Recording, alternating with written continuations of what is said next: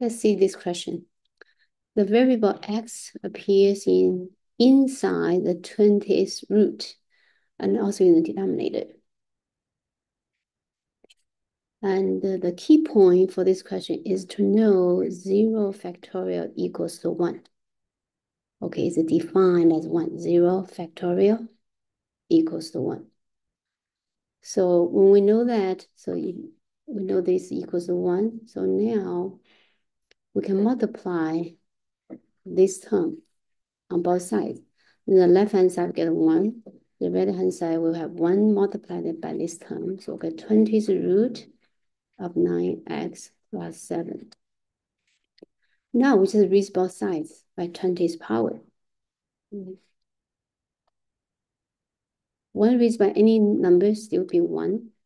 Then 20th root, the 20 divided by 20 is 1. So we get a 9x plus 7 raised by 1. Will become a linear. So subtract 7 on both sides. We get an x, 9x equals 1 minus 7, which is negative 6. X equals to negative 6 divided by 9. We simplify this. We get it, so divided by 3, we get negative 2 over 3.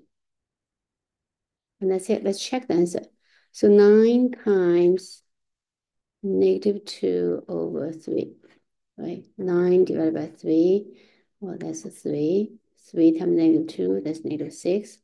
Negative 6 plus 7, which is 1. Well, 1, 20th root of 1, still 1. 1 divided by 1, still 1.